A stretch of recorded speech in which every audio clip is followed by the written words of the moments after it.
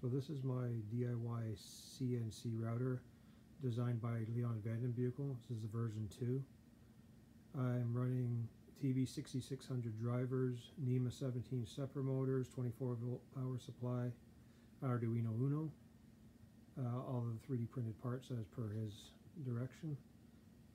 This is running actually 5/16 threaded rod because it was too hard for me to find metric threaded rod here in Canada.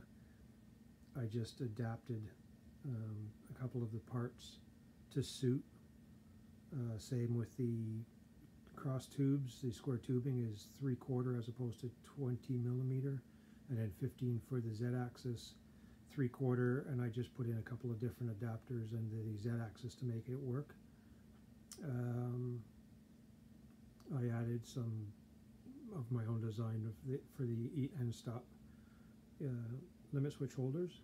And just so you're curious, this is actually a 400 on the X, 420 on the Y as for usable dimensions.